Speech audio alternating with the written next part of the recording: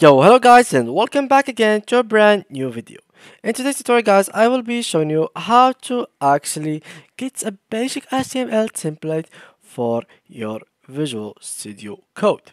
But first guys, I will show you how to actually get Visual Studio Code in the first place, how to download it, and then where are the resources to get your first basic HTML template.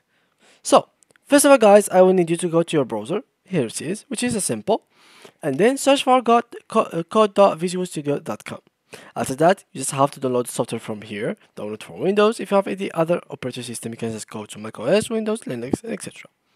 So, after we've done with this step, what we need to do is actually install it. So, here we are installing it, and here it is.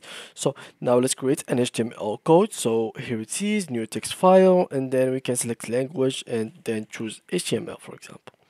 Here it is our HTML source code, but what can I write in here? So in case you wanted to get a template or like a basic template for your code, you can go to your browser again and then just get simple HTML code page and just go to whatever web page you find.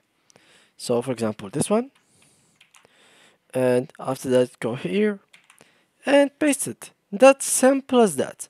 And there is multiple ways to actually start seeing it. So if you went to the extensions and you search for live server or server live, okay, here it is, install it, and all you need to do now is wait a little bit until it's fully installed. As you can see, here it is, some tips and how you can use it.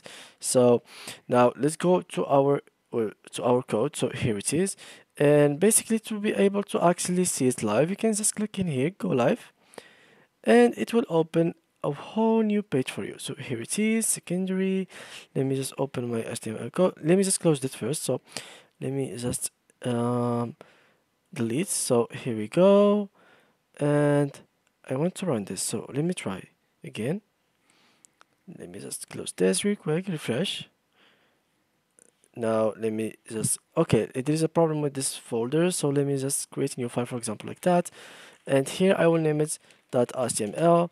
Do the same thing, and here, if I'm not mistaken, when I'm going to go live, so here it is, go live, here it is, and yeah, so my first heading, my first paragraph. So yeah guys, that was it for today's video. If you enjoyed, please leave a like, and thank you guys for watching.